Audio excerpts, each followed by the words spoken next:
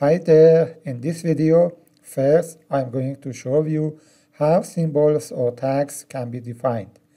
Then I'll show you how a project can be uploaded from a PLC. You will see that the symbols table is not transferred to Siemens PLCs. Then I'll explain and test set and reset actions.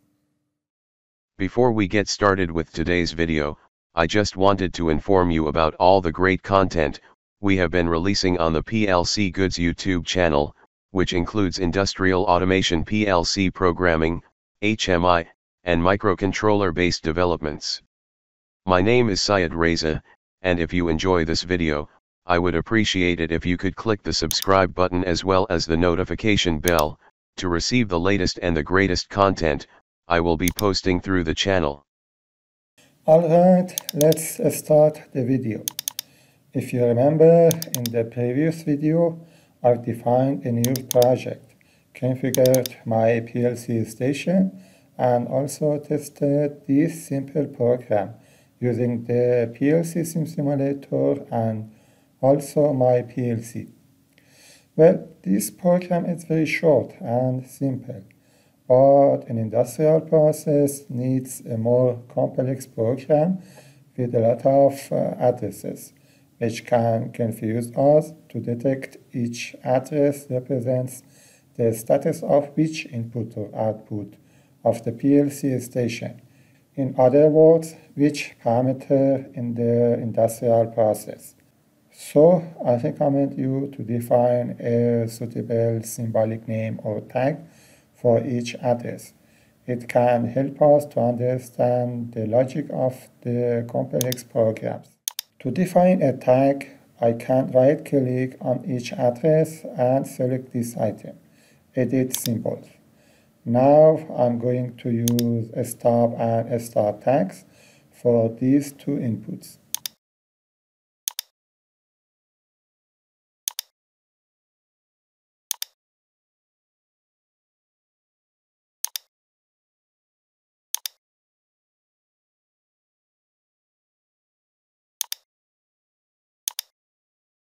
Well, another way to define tags is using the symbol table under the Options menu. Here you can see the defined tags and also add your all tags and then start the programming step. For example, let's define a tag for the output address Q0.out.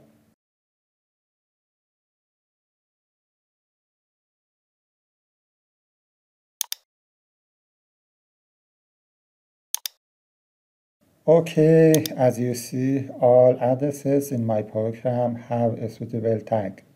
As I mentioned earlier, these tags only help us to understand the program's logic, but my CPU doesn't need them to execute my program.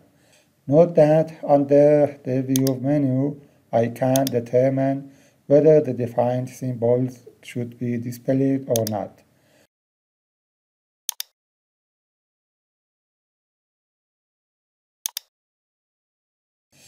Well, as you see, many actions have a shortcut in Simatic Manager. For example, let's use these shortcuts to see the defined symbols in my program again.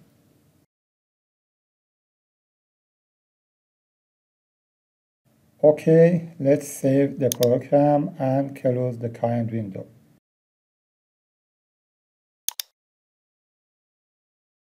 Well, as you see, there is a symbols icon next to the blog folders. I can use that to open the symbols table and define my tags.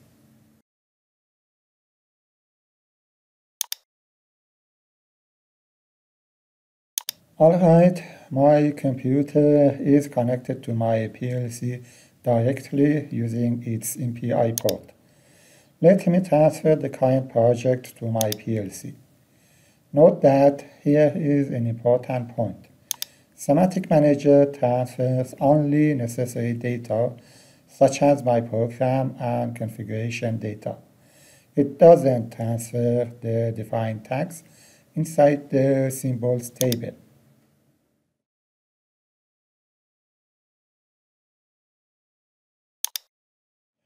Alright, I've transferred the project to my PLC.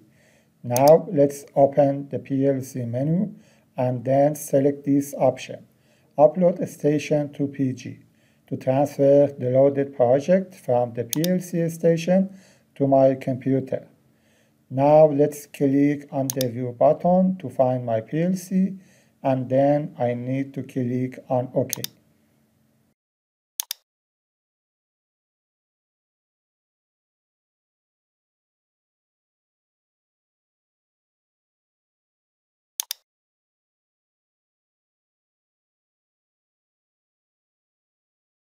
Alright, now I have two PLC stations. The second one is uploaded by my PLC on my computer. Let's open its main block, OB1. As you see, the uploaded program doesn't have any symbol. Let's open the symbols table to check this point. As you see, there isn't any tag inside the symbols table.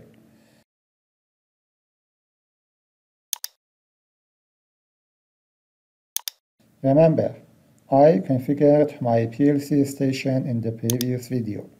Now, if I open the hardware configuration window, you can see that the uploaded project includes the hardware information too. Okay, to have the defined tags inside the symbols table, I recommend you to save your projects on your computer after transferring that to your PLC. Now let's do another test.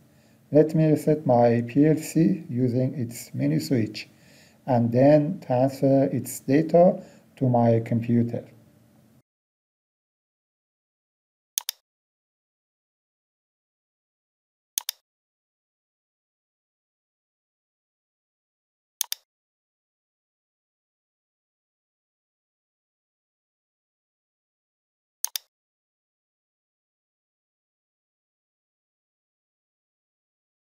Alright, here is a new PLC station. Let's open its symbols table. Okay, the symbols table is empty. Now let's open the block folders.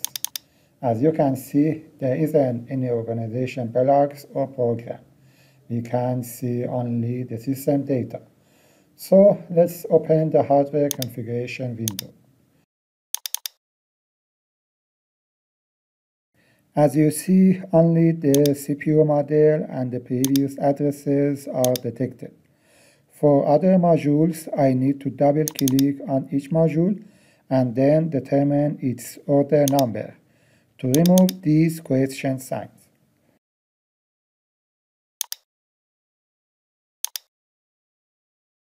Alright, let me exit from the hardware configuration window and delete these two extra PLC stations. I recommend you, before starting any project, first transfer the current data on your PLC to your computer. Also, after finishing your project and transferring that to your PLC, save that on your computer to have all data such as the symbols table.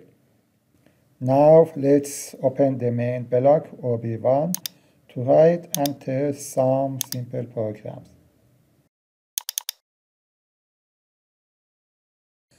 Okay, as you see, the OB1 block includes one network. I can select the title for that and also write a comment. That's optional.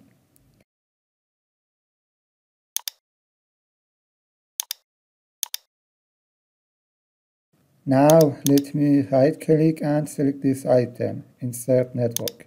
Again, I can write a title or comment for the new network. Also, I can click on this icon to have more networks.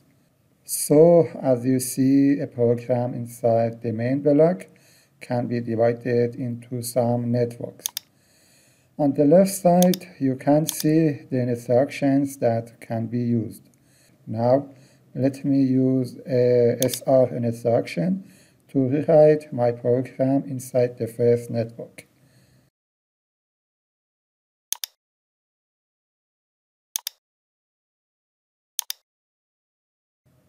This instruction needs a bit of memory to work correctly.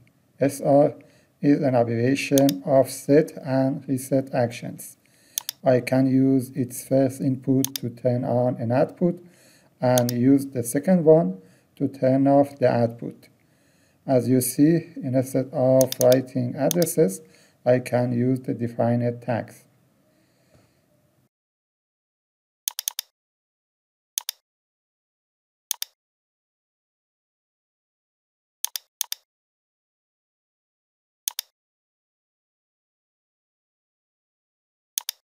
Now let's download the program and then test it.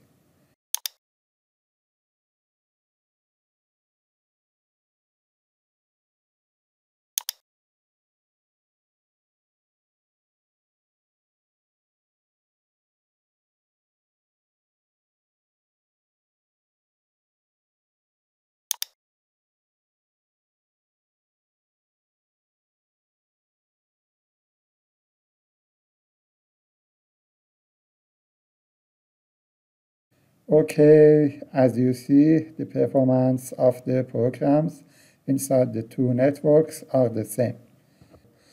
Note that PLCs execute the whole program and then update their outputs. So if I press the start and stop push buttons at the same time, the SR instruction decides to turn on the second output and then decide to turn it off. Therefore, based on the last decision, my PLC turns off the second output. Alright, now let me compare the RS instruction with the SR. Note that the first input of this instruction turns off its output, and the second one enables its output.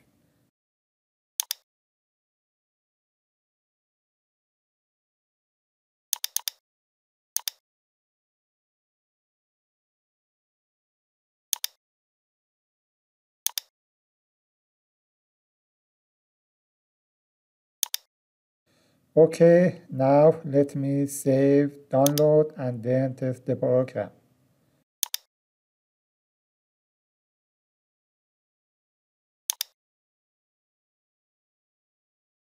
Well, as you can see, the performances of the two networks are the same. But when I press the start and stop push buttons at the same time, the RS instruction turns on the first output, but the SR instruction turns off the second output. Note that you can use the set and reset instructions individually. Let me explain them using the help window. I can click on this question icon and select the reset instruction. Here you can see a description about the reset instruction. This instruction can be used to reset a selected address to 0. Note that if I don't activate this instruction, it won't change the current state of the selected address. At the bottom, you can see some examples of using this instruction.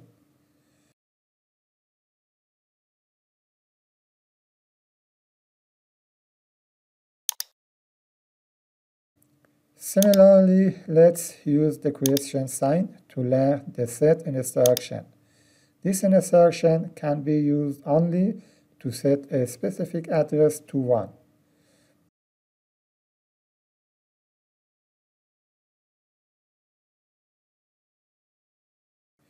Alright, in this video I'll explain the symbols table and also the set and reset instructions.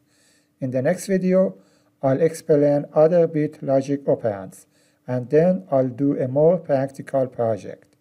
Thanks so much for watching this video. Thanks for watching my content.